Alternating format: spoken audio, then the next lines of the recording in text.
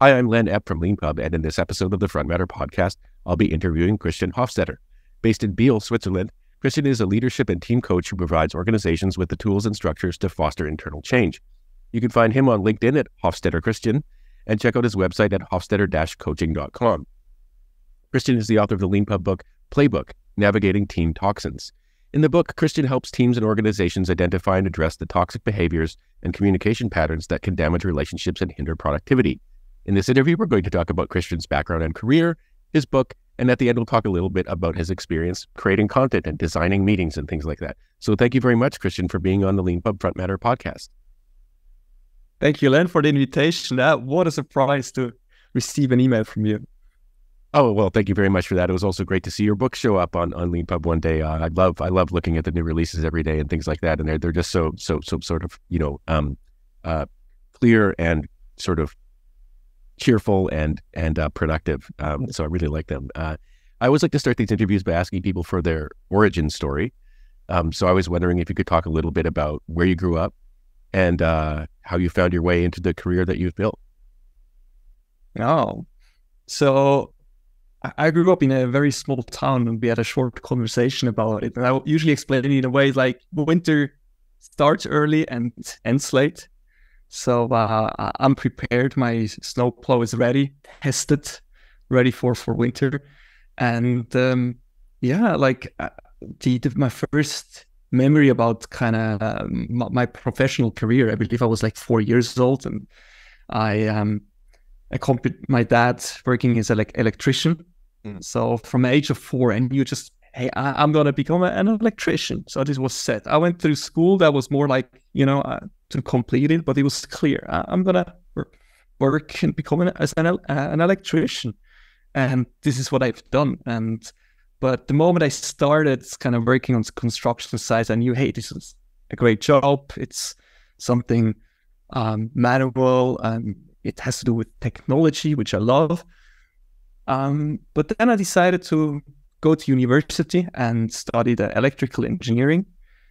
And there was a bit lost, you study electrical engineering. What should you do? And somehow I went to Australia and had this great professor there, and he taught us telecommunications and mobile networks. And this really got me excited in a sense, offering communication to a country, to a society. And then I knew I want to become a radio network engineer. This is what I've done. Started working as a radio network engineer, and then suddenly it got somehow repetitive. And this is a pattern in my life. What I noticed, right, if it gets repetitive, I need a change. And somehow I ended up in IT.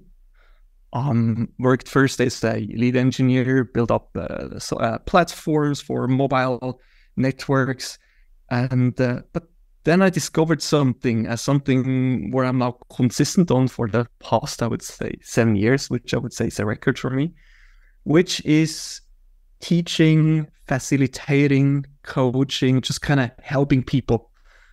This is what I'm super passionate about, and I would say ever since I've been working as a coach with individuals, with teams, with organizations, and I'm now at a point where I have a very cool portfolio which gives me a lot of passion and joy, and every single day I love to get up, which is I would say a record for me, a personal record in a sense. Like every single day is something that I'm really looking forward to do. And so it's every week is different, every day is different. Yeah. So it's human beings in the center point of my life, Kurt. Yeah. Thank you very much for that great sort of story. I'm really interested in talking to you about what you've been doing for the last few years and stuff like that. But just it's interesting. I was looking at your LinkedIn before while I was researching for the interview. So I come from a snowy place myself. I come from the province of, it's very flat though. I come from the province of Saskatchewan in Canada. So, yes, the winters start early and end late. Minus 40 is a thing that happens there. And I was just curious about what it was like. So I see that you went to the University of Adelaide. So you go from kind of snowy mountainy Switzerland to kind of Western Australia. What was that like? That was, I would say, really interesting experience. Also, kind of, nowadays, like when I was kind of younger, it was just kind of this adventure, kind of going to the sea, traveling to a different continent, really going far away from, I would say, our very, very safe and kind of isolated place I grew up. And now with kind of a bit of distance, what is really interesting, it's allowed me to break free of kind of the norms and that I just kind of, and strategies that I picked up just to fit into our small society, into I would say the Swiss culture per se. So it just kind of, it was also a breaking free moment for me, just to go there to study and enjoy the weather, hot temperature, the beach, the sea, which is really exciting. I think I know what you mean. I mean, for some people, moving away from home is the worst. They're like, they get there, like they think they want to do it, they get there and they're like, they want to go back. And other people just feel this like thrill of being on your own, for the first time, having to define all your relationships as a stranger to the people and the place, things like that. And that could, for some people, it's the worst thing. For other people, it's like, wow, what an amazing thing. And so you mentioned that you were, earlier on in your career, you were building mobile platforms. And I was wondering if you could just explain a little bit about what you mean about that, like where you're like, out there putting the tower up on top of the apartment building, or what do you mean when you say you were building mobile platforms? So there's two parts to it. Like when I was planning the networks, I was sitting in front of a computer, I had maps, I did some simulations, how kind of the coverage of a cell tower could look like and how to make it better. And then the good part was actually when I usually picked up my digital cam. Back in the days, we still had the digital cam, so it's not as long as, the analog ones. But I picked up the camera from the shelf. I got into my company car and just kind of drove out there into, I don't know, the countryside where we were planning the cell tower, looking around. It's just kind of visualizing the map and taking pictures and envisioning how this could look like. So these were special moments. This what we call sightseeing. That's so. Please go ahead. Yeah, no, sorry. It's just so interesting. I mean, for whenever you talk to someone who actually built something, you realize how much you take for granted. So for me, like mobile communications is I bought a phone, and and it works. And it works, and I take that for granted, and I tap on it, and things happen. But of course, behind that is an incredible amount of knowledge and learning and planning and things like that. So it's really always very interesting to hear about, the sort of how like someone actually had to pick where that location was for that cell tower. In order to do that, they had to find somebody who wants this cell tower on his land. But let's not go into politics. No. Yeah, no, there's always that. But, someone has to understand the physics of like, what's the range going to be of this particular installation, given the surroundings and things like that. So anyway, but somehow you managed to transition from being a very kind of technical kind of engineer person into being, I guess, another, you wouldn't think of it as another form of technical engineering, but like coaching and things like that. So I was wondering if you could talk a little bit about how that happened and what it is that you do now. It's after planning, I joined a software development team, and we built up a platform just to configure and manage these cell towers. So we're collecting the data and just kind of managing the configurations. And after a couple of, I would say 2-3 years, we built this platform up. It was up and running. And I noticed how this experience of kind of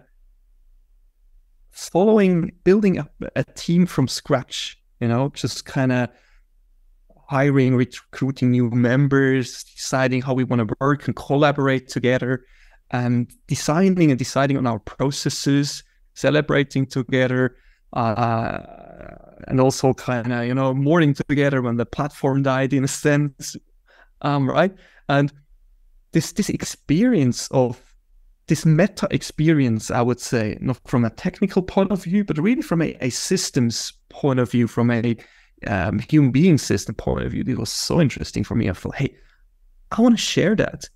I want to share that with other teams, other people within the company, but because somehow I noticed the whole company wasn't ready to go through this transformation of changing, kind of making this shift from project management into product-centric design in a sense.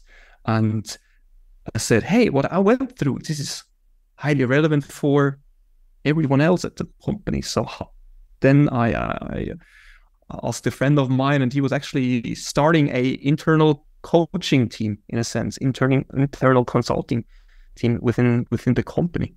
And I was able to join this team, and ever since, just helping organizations, helping teams, helping leaders in how they should design, plan, and also execute the transformations within their organizations.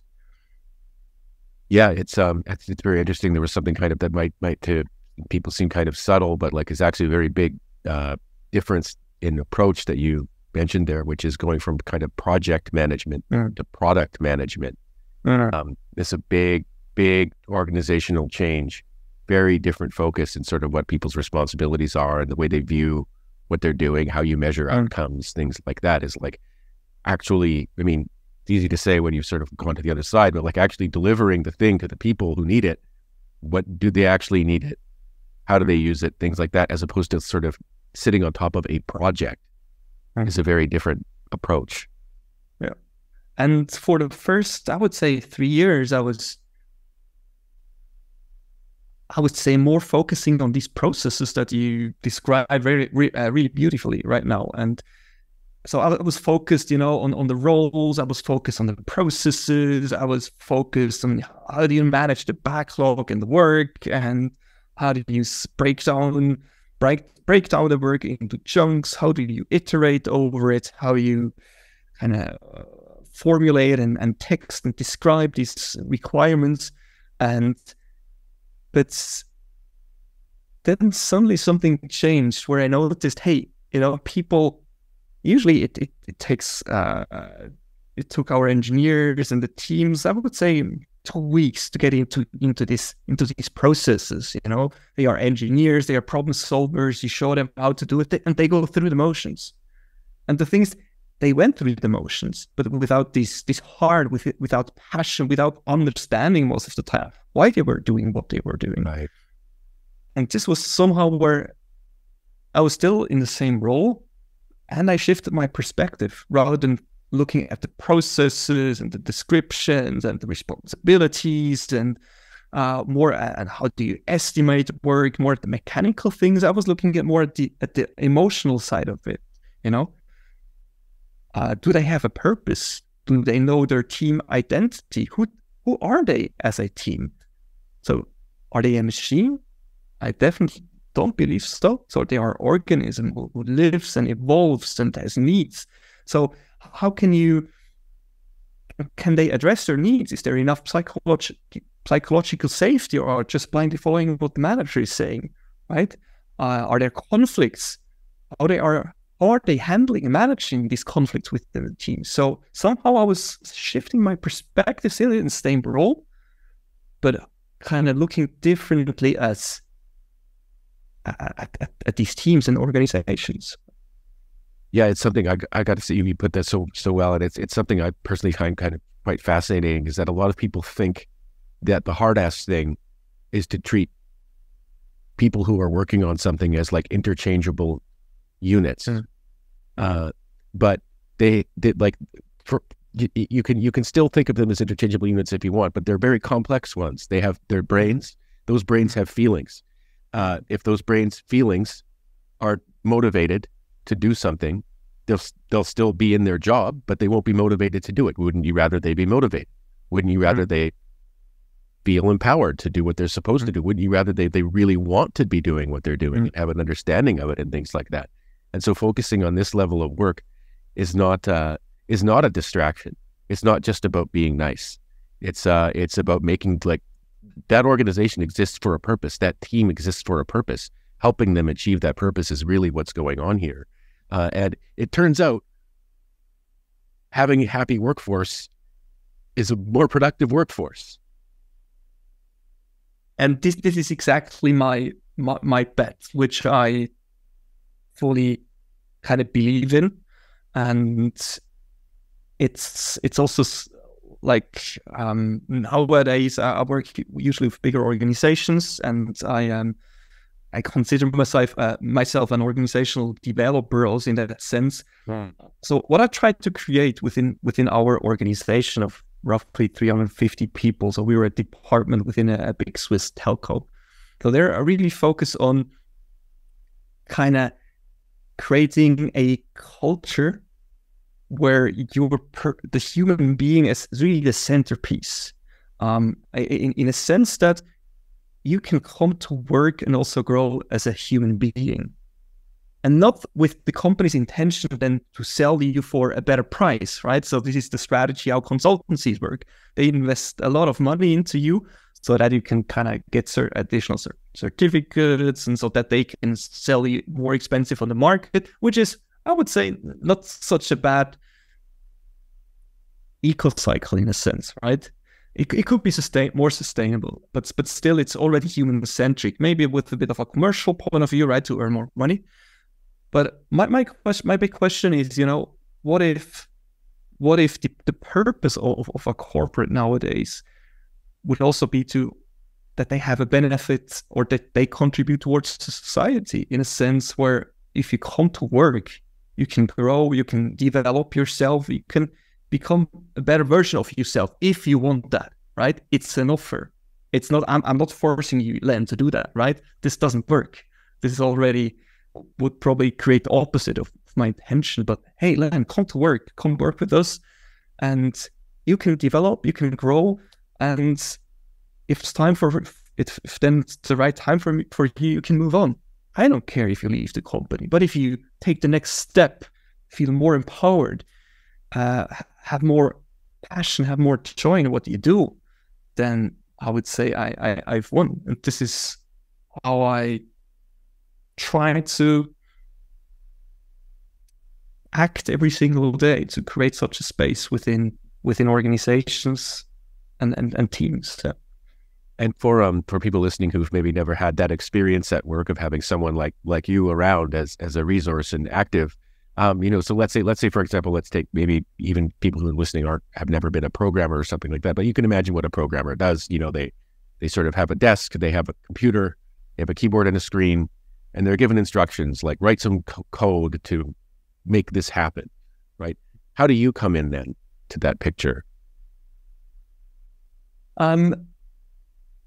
Usually I come in two ways. Either one way is like a team calls for me and we say, hey, we need somebody from the outside to support us. And most teams I work nowadays with, so I'm self-employed, but I also work for a company. So I have like both sides to it. But in both cases, usually these teams, they have already somebody in a team who kind of looks at the processes and also focuses on the facilitation, making the team succeed, like in easy terms, right? Mm-hmm. But sometimes it's helpful to bring in somebody from the outside who creates such a space. Most of the time, vulnerable spaces where where people can address what is worrying them. If they have frustration, sometimes also some grievance, people died, or just kind of, there's a lot going on, right? Or they are struggling to perform as a team, right? So I come in and I offer them, and most of the things I do, or everything I do, is always an invitation. I offer them just to look at it from a different perspective, a perspective they would not look at. Because all other perspectives, the rational one, the analytical one, they looked at it because this is where they are really good at, right? Where they're usually the best in their field also. But then most of the topics, all the problems that they can't solve nowadays, they are not rational. They are emotional or political, or it's about egos, or it's about whatnot. It's not something that makes sense, right?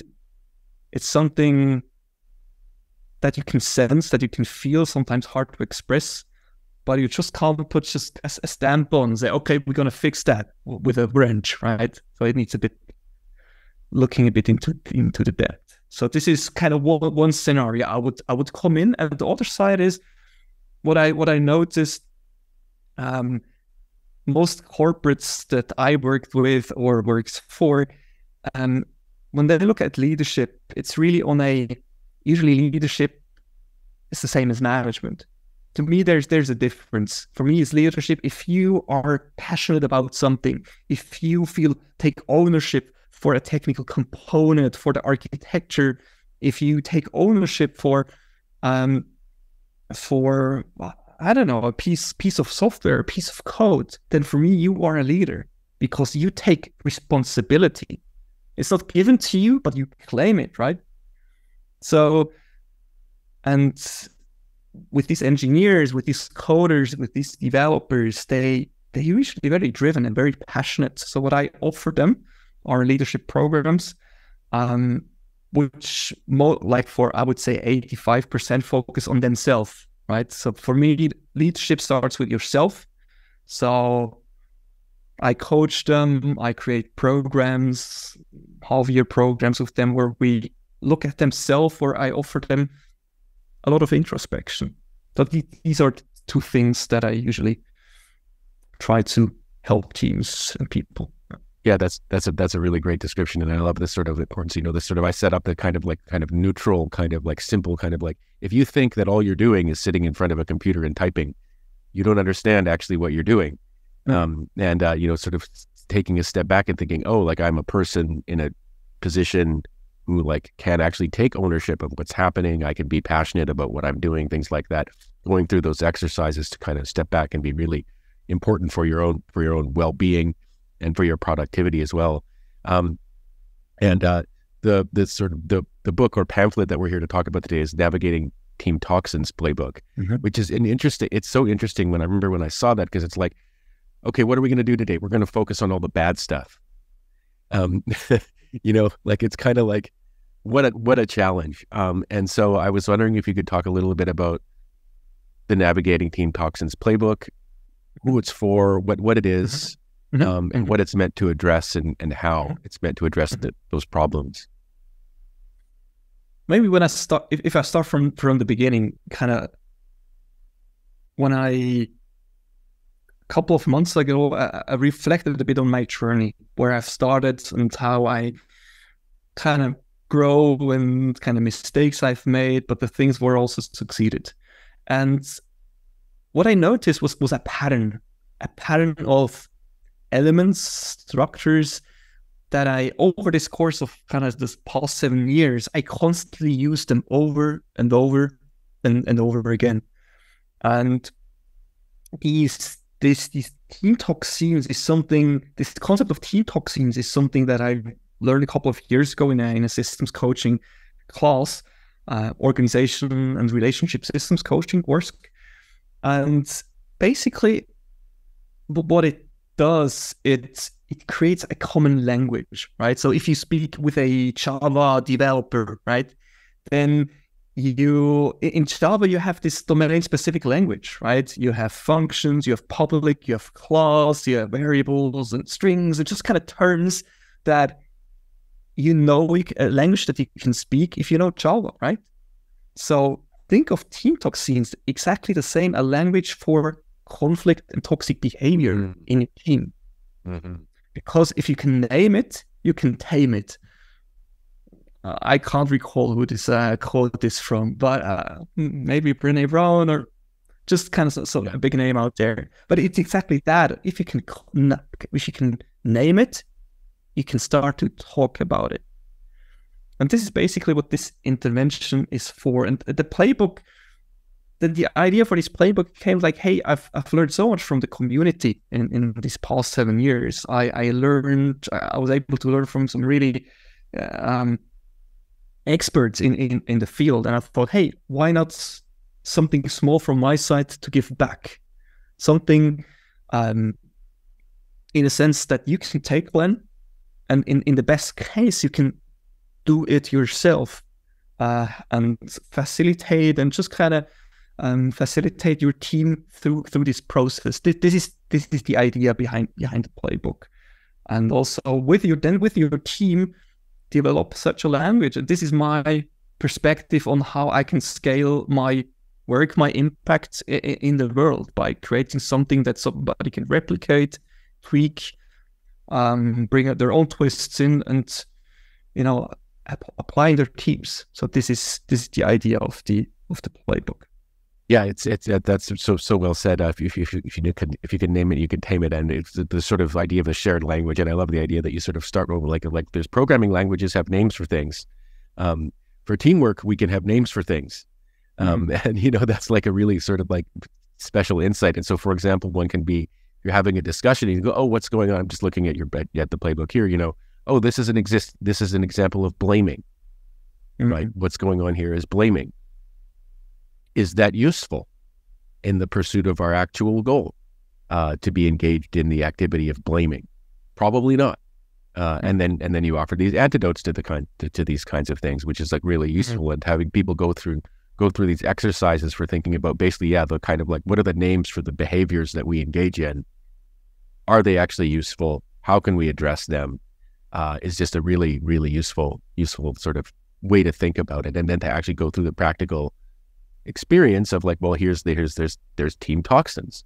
And then there's other things that one can address as well, and sort of just take some time every once in a while to think about the system that you're operating in yourself through language and behavior is really important, in addition to sort of whatever the actual work you're doing is, which is if it's driving out and taking pictures to put up cell towers, if it's coming back and reporting on that, if it's sitting down and coding, things like that. Just before we go on to talk a little bit about how you create your content and things like that. So you mentioned, so you both work for a company and you do consulting on your own. Yeah. And so if anyone's interested in working with you, what's the kind of experience they can expect, or what could they be looking for to get from working with you?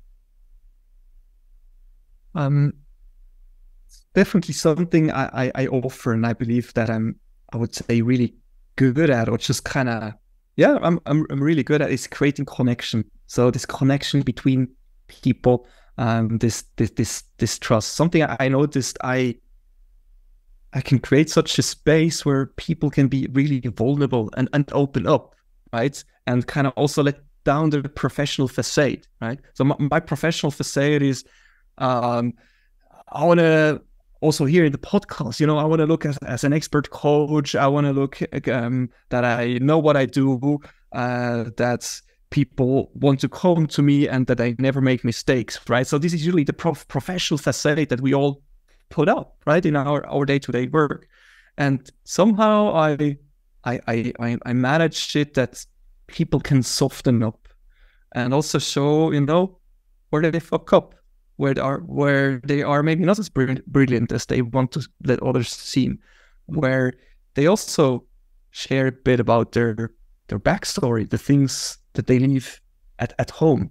So I would say this is something that makes me special, and where I usually have also the biggest impact in slowing a bit down, looking at problems from a different perspective, and really kind of driving also corporate culture forward through leadership. I would say through leadership training, in a sense, because that you need to understand that leadership, I would say, is one of the most important aspects within companies, within teams, within corporates, and that it starts with yourself. So if you want to have more impact as a leader, you have to start with yourself, understand how you function, what triggers you, what are you afraid of, what are the things that you are running away from then, right?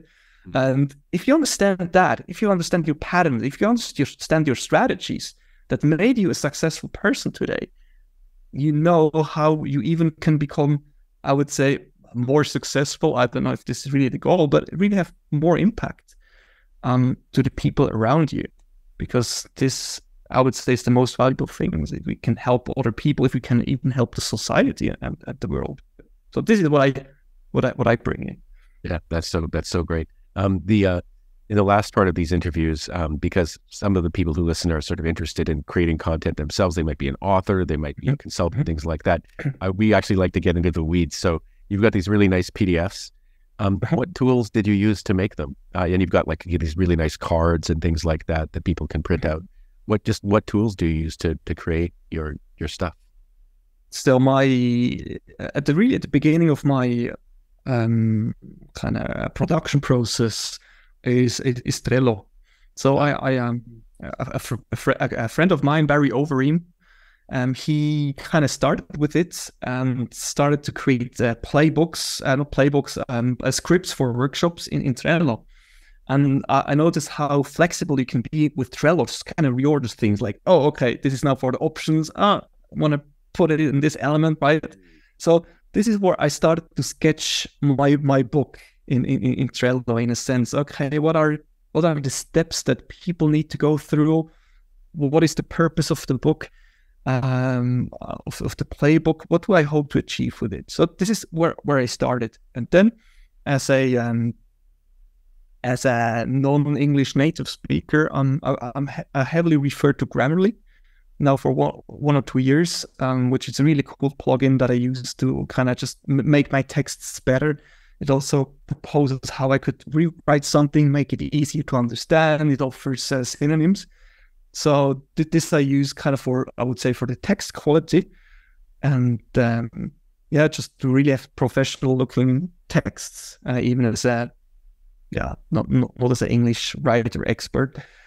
And when I had that, I then kind of moved over to first I used a Trello to PDF generator that a friend of mine programmed. Oh, but somehow it looked like their company. So the concept is really ingenious, right? So you write your book in Trello, and then you have a markdown to a PDF generator. Basically the same as Leanpub works, more or less, right? And then it didn't look like my stuff, my thing. So I went on Fiverr. I asked a designer I worked in the past with, just to create me a bit of layout, how the pages could look like, a couple of templates.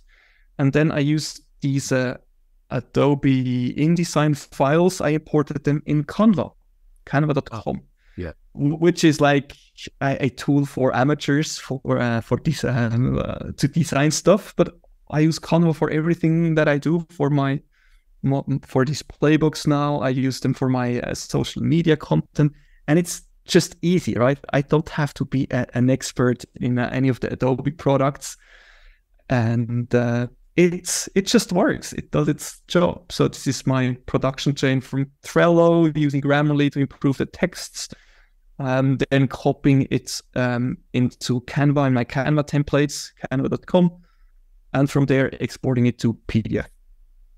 Thanks very much for that really great explanation. That was just so clear and coherent.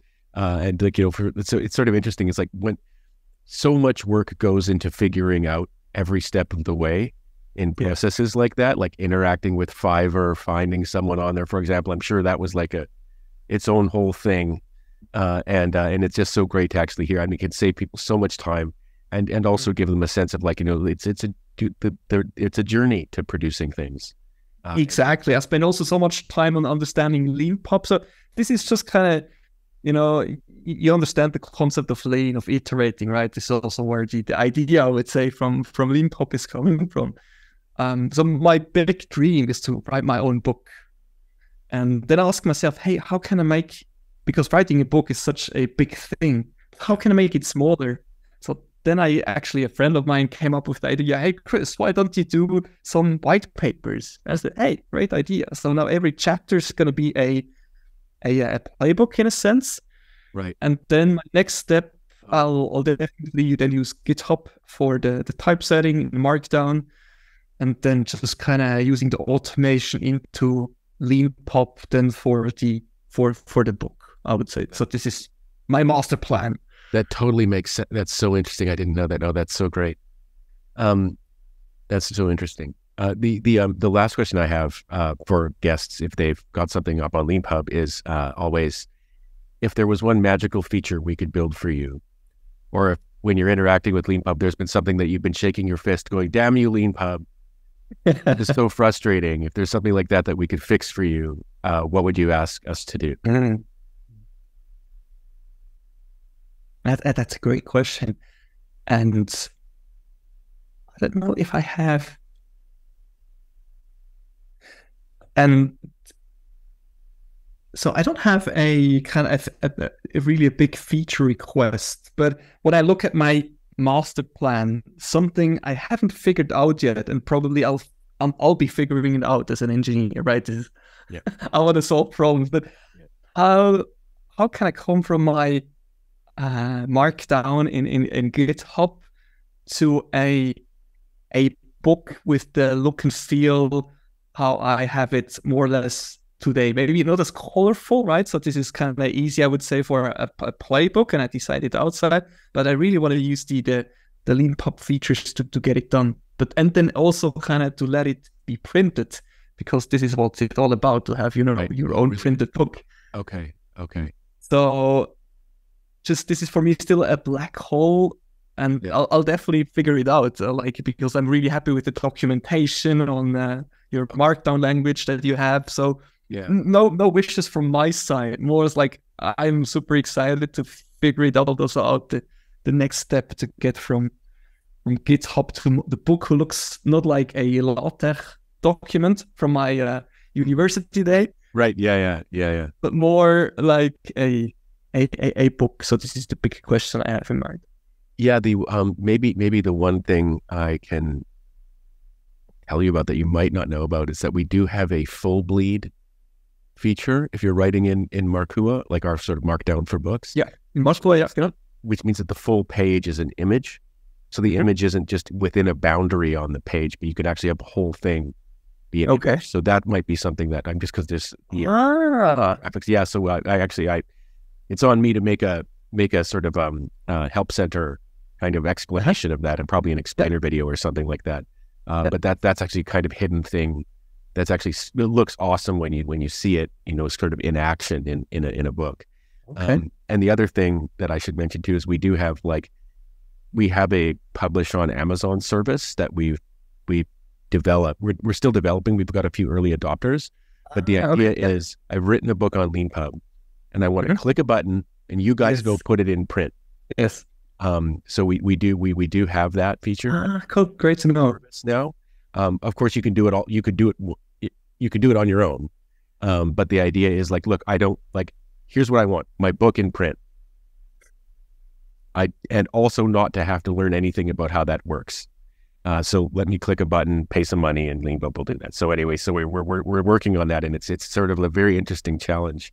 But anyway, yeah, full bleed might be actually very useful for the kind of thing. Cool. Thanks for the tip. This is,